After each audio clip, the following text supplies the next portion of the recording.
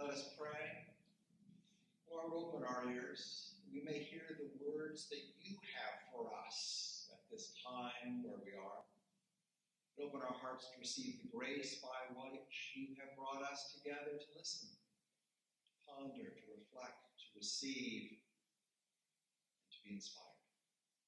By your grace and in your name we pray. Amen. Amen. The lessons appointed for this fifth Sunday in Lent, which we've just heard, from John's Gospel and from the prophet Ezekiel, speak powerfully to our experiences in this time of the coronavirus pandemic, and to what it's like for us to be staying apart from one another, to having our lives and our routines disrupted. They speak to our fears, to the terrible reality of it all, and to all of our unsettled emotions and questions about what to do and what to expect in such times. Our gospel account of the raising of Lazarus is one of the most emotional stories in the Bible. I don't think I ever really appreciated it as much as I do now. All the many strong emotions churning in this story. We need to acknowledge as well ourselves in these days. For all of us, all our emotions, all that's going on, our feelings of grief and sorrow, fear, anger, questioning and doubt. There's a lot going on in us and around us in these days that we may even find ourselves or others trying to ignore or to tamp down, claiming, well, I'm not upset. We're upset. As we'll see, Jesus got emotional too. Now, as the story begins, Jesus receives word that his friend Lazarus is gravely ill. Jesus and his disciples are 2 days' journey away from Bethany and from the home of Lazarus, with Martha and Mary. Jesus, however, did not start right away to go to see Lazarus after hearing the news. John, the narrator of this gospel, said that this was because Jesus knew what would happen when he did arrive. But I wonder whether Jesus, as a human being, like us, also may have had some denial or resistance to facing such bad news. He didn't want to deal with it. He delayed a little bit. When after 2 days, Jesus announces that they will go to Lazarus, the disciples express a range of conflicting emotions, from fear at how dangerous it would be to go down to Judea, to denial, well, if he has fallen asleep, he'll be okay, to blithe fatalism. Oh, let us go and die with him. On the way, I think Jesus heard that Lazarus had died. And as he approached the village, Martha came out to meet him. Now, Martha was in charge of the household, caring for her brother Lazarus and her sister Mary. Martha, as we hear, chides Jesus, saying, if you had been here, he would not have died. Nevertheless, we trust God. We welcome you here. Jesus said to her, your brother will rise again. Martha replies abstractly, really from her head, yes, I know that he will rise again on the last day. Jesus continues saying to Martha, I am the resurrection and the life. Those who believe in me will live, even beyond death. Do you believe this? And Mary says, yes, Lord. And maybe part of what she's really doing is offering lip service. It's not really such a deep belief. Sometimes our faith at times is like that. It's in our heads. It's an abstraction. Yes, of course we believe this. Or maybe we say what we believe with some ambivalence. I believe it, but I'm not really sure about it. really trusting God is a hard thing, even for someone as competent and seemingly faithful as Martha. Now Martha goes and gets married, his sister, as she comes to Jesus. And emotions in this story go up all around now. Mary kneels before him and says to Jesus, I believe through clenched lips, with some cold fury, if you had been here, he would not have died. These are emotional times. Jesus was deeply moved, disturbed in spirit. And when they said to him, come and see where he was buried, that is, be with us in the present, Jesus wept.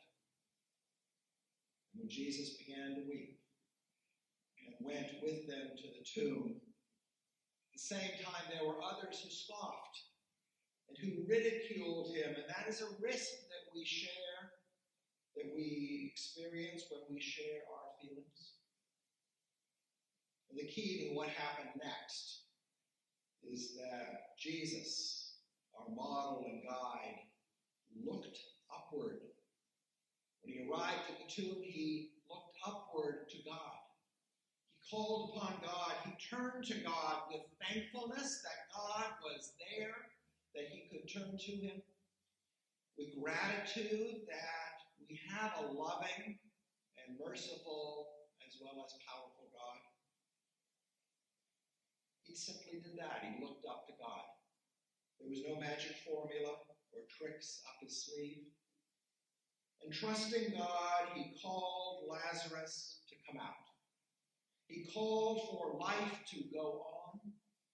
He called for the people to receive this Lazarus, who they all thought was dead as well. And then as he came out, he said to them, unbind him and let him go on. Our first lesson is just as powerful as this one. It begins with an amazing vision. The Lord brought me out, says Ezekiel, brought me out by the Spirit of the Lord and set me down in the midst of a valley. It was full of bones. Notice that Ezekiel did not just end up in a wilderness or in the desert, in a desert place, and hope to escape as soon as he could, go back somewhere else. Ezekiel was brought there by the Spirit of the Lord, much as we find ourselves here with God in these times. There may be things we need to learn in this time of pandemic when we pay attention to where we are. I'm not saying that God chooses to inflict coronavirus upon us. But I'm saying that the Lord has brought us here that we might learn and grow in faith. When Ezekiel saw all the bones around him, devastating sight, the question arose for him, can these bones live again? And we ask such questions in the midst of this pandemic and in other situations in our own lives. Maybe in relationships, can there be life again? In questioning vocation or what the future may hold, what will life be like? When we feel mortal and vulnerable. And in such situations, we may admit that we don't know. We just don't know. We can only bow our heads and say, oh Lord, you know. Lord, you know. That humble response is a good one, always accepted by our Lord God. And then God calls us, as he called Ezekiel, to act as we can and gives us the grace to go on, to move ahead, to carry forth the work God has for us. So the Lord called Ezekiel. 3 times he called Ezekiel. The first time to prophesy to the bones. And Ezekiel did what he could. He called and prophesied to the bones, and all the bones began to stir, and they joined together, and they became covered with sinews and with flesh. And then the Lord called him again to prophesy, to call on the Spirit. And he did. And there was new life in those bones, and they rose up, a mighty host. And the Lord called him a third time, as the Lord calls us again and again. Called him a third time to prophesy to the people, to tell them that they are my people, and I will be their God.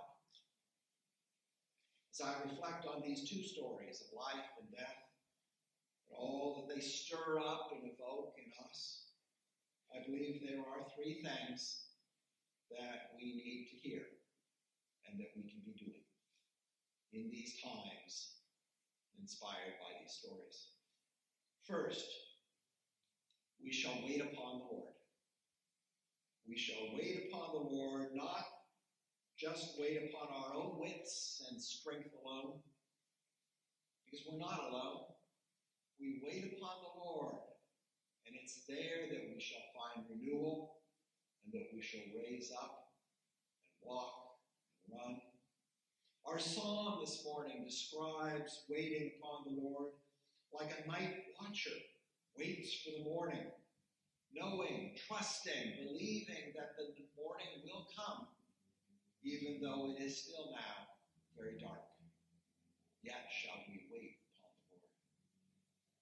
Second, we shall care for one another and for ourselves. We can practice compassion as Jesus felt compassion for his friends, and as we feel with Jesus, who lives and cared and trusted God, and we also shall live and care and trust God in the face of all that we do not understand. We do what we can.